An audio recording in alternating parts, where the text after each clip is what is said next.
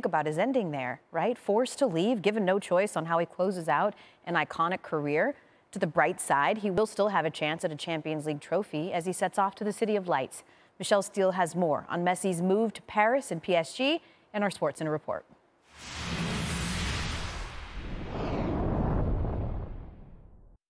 Soccer superstar Lionel Messi was 13 years old when he went to Barcelona. 21 years later, a tearful goodbye last Sunday to the place he never wanted to leave. Es muy difícil esto para mí, después de tantos años, de hacer toda mi vida acá. No estaba preparado. Barcelona let the contract of its best player expire as it ran up against strict payroll rules in La Liga and the team's own financial troubles.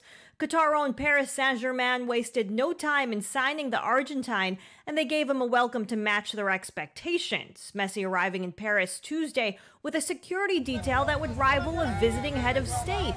Tears had turned into smiles in front of a crowd chanting his name.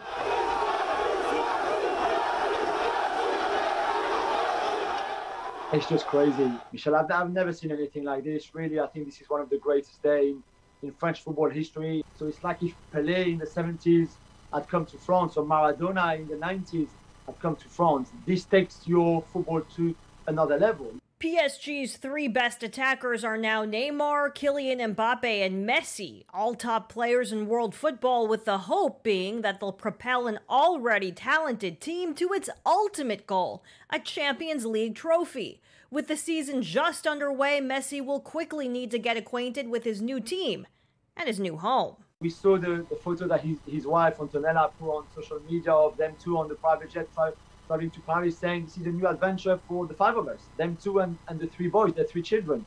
Paris has a lot to offer to the Messi family for them to be happy. Not Barcelona, and Barcelona will always be home, but I'm really hopeful that PSG will become the second home of the Messi family. With so many stars on this roster, the French league deciding to postpone the salary cap for 2 years due to the pandemic was critical in helping PSG land the biggest name in global soccer and keep other elite players at the club for now. I'm Michelle Steele for ESPN.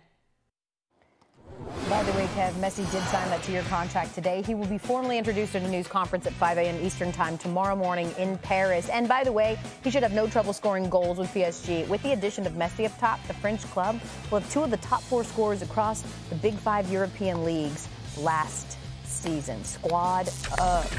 A huge series starts up tonight.